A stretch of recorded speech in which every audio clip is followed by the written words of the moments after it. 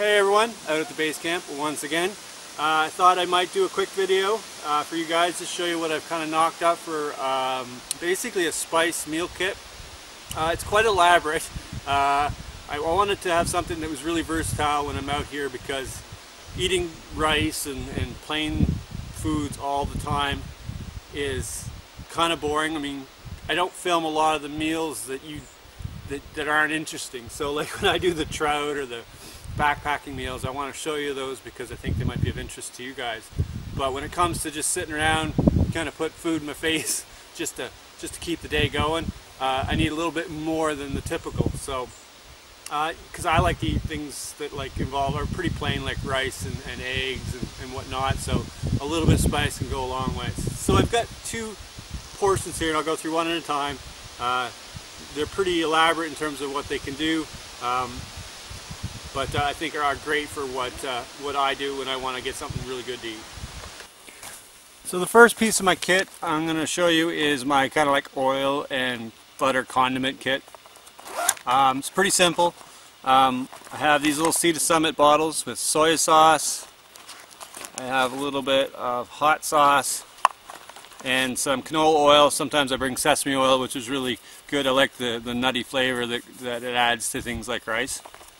I have some tomato basil garlic butter, tomato basil butter.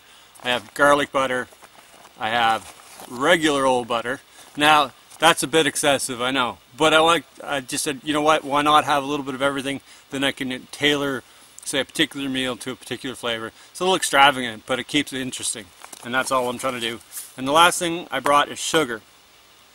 I am going to need to put an elastic band around this guy because it will not stay shut in this particular container, and it will bleed out into this entire case. It already has once already, so I'm going to have to fix that when I get home. That's cane sugar, not regular sugar. I don't eat the overly processed stuff if I don't have to. And then I also use the Sea to Summit kit bag. It came with the bottles. There was 3 other bottles, so I figured, heck, you know what, I might as well use that. And it's actually waterproof. It's sealed there, which is great. So if anything should happen to these, hopefully it stays contained in there. So this is my very extravagant spice kit. Haven't used it too much yet. I just got it. So I basically went to the dollar store and bought a few things, and then transported all the spices into it, and then kind of packed it all together. I wish I could have got it all in one container, but this will do for now because it fits very well in a couple of the pockets.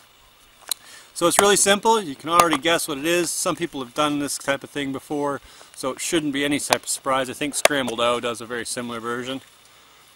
And there you have it, folks. A little bit of everything. I'll just read through it. I don't know if you can read these. Obviously got pepper and salt.